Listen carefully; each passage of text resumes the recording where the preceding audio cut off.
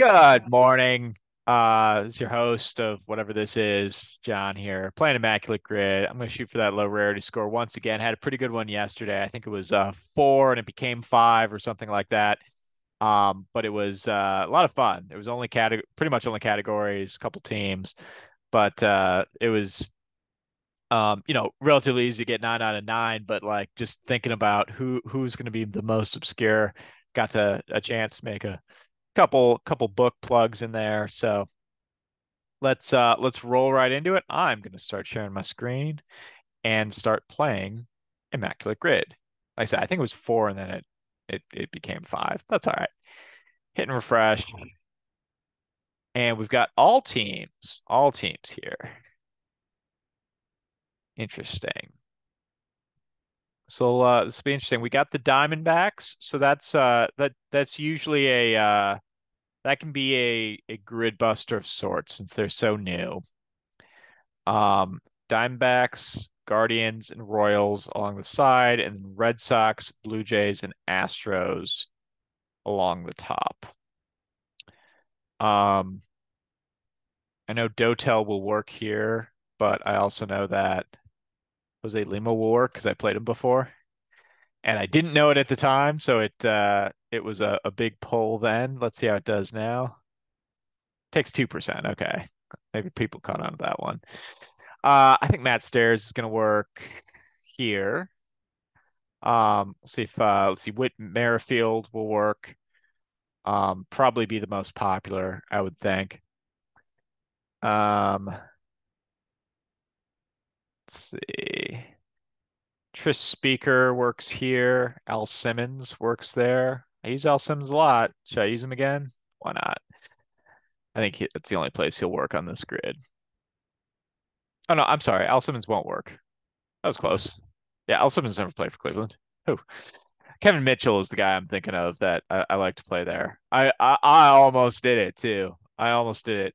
Simmons works for a bunch of teams. He does barely work for the Red Sox, but yeah, it's Kevin Mitchell that I was actually thinking of. I'm sure there's lots of others. Maybe I should have more variety here, but 0.02% from a former MVP is a pretty good pull. So for Red Sox and Royals, how about Royals great Jeff Suppan?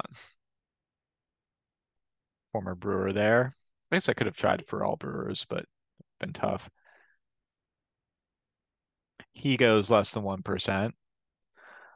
Red Sox and Diamondbacks. Yum Yum Kim, um, would work here. I think Tony Clark works as well.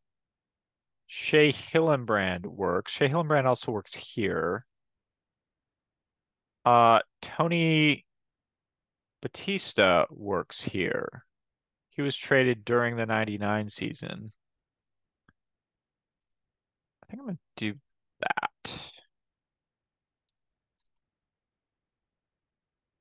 Do that, and then Shea Hillenbrand there goes 1%. How does Shea Hillenbrand do?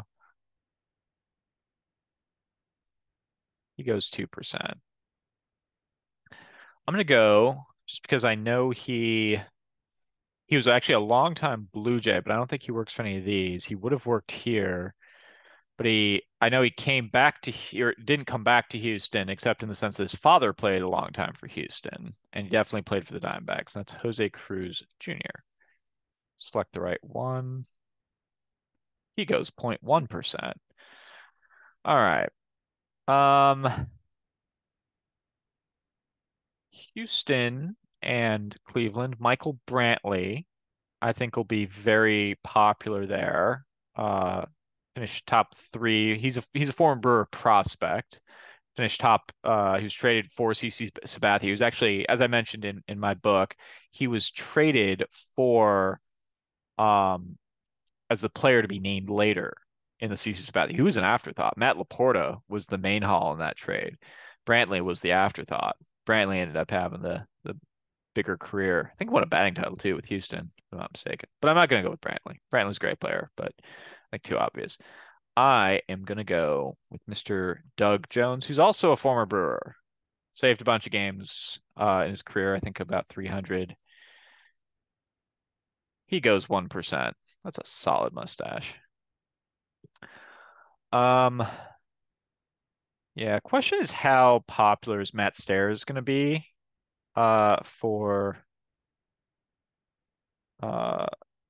for Blue Jays and Royals. Um, here's a good one for Blue Jays and Cleveland. Let's go Jack Morris. Hall of Famer Jack Morris. My first Hall of Famer of this grid. So the reason I came up with Morris, he was on the 92 and 93 Blue Jays World Series teams. I don't think he won 20 games with the 92 team, and then he like I think kind of imploded in the 93 season.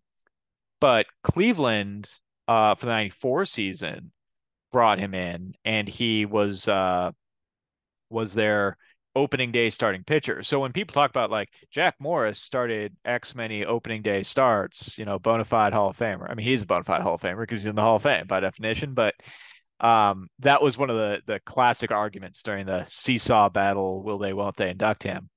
And I was just like, yeah, but does he really get credit for like, hey, he was an opening day starter when he was coming off a miserable season in Toronto and then turned in a miserable season in Cleveland before retiring? I don't know. But anyway, that's how I thought of that one. Let's see. Do I just close with Matt Stairs here, who I know will work? Is there another better choice? Does Dotel work? I don't know. I actually don't know if Dotel played for Toronto. I think he played for Kansas City though. Um, I'm actually really shaky on the Dotel teams. I know there's 13 of them, but Stairs though I'm pretty confident he played for both teams. Otis Nixon played for Toronto. I'm not sure if he made it to Kansas City. Tom Goodwin is a player who comes to mind as having played for Kansas City, but not sure about Toronto. And I don't want to blow this grid on. I've got Matt Stairs in the back pocket. I know a lot of people are going to say Merrifield, so um, let's see. Faced off in a couple of ALCSs 30 years apart, both the years that the Royals ended up winning the World Series, 85 and 2015. Um, I'm trying to think. Like, it seems to me one of the people on those '80s Royals teams ended up in Toronto, but I'm not putting my finger on it. Like Willie Wilson, maybe. I don't think Quisenberry did. Saberhagen never did.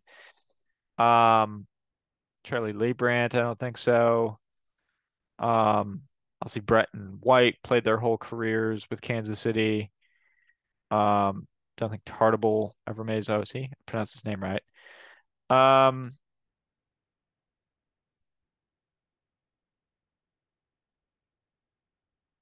yeah, let's just go with Matt Stairs.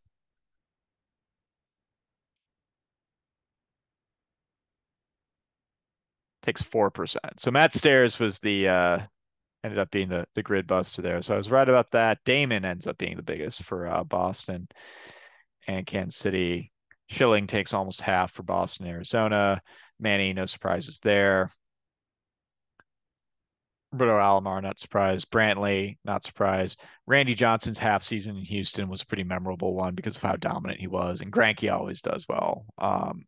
Wherever he's an option. So no real bad ones today so far. It's only about 10 o'clock here on the East Coast. So it's only been open for about an hour. So this score could change, but I'm pretty happy with 12. We'll take a 12. Once again, episode's brought to you by my book. It's not out in front of me, so I'm not going to show it, but it's link will be in the description, so you can check that out. Appreciate all the comments and the subscriptions and or yeah, subscriptions, I guess. And I will be with you guys tomorrow, probably a little bit later. Have a good rest of your Sunday. Peace.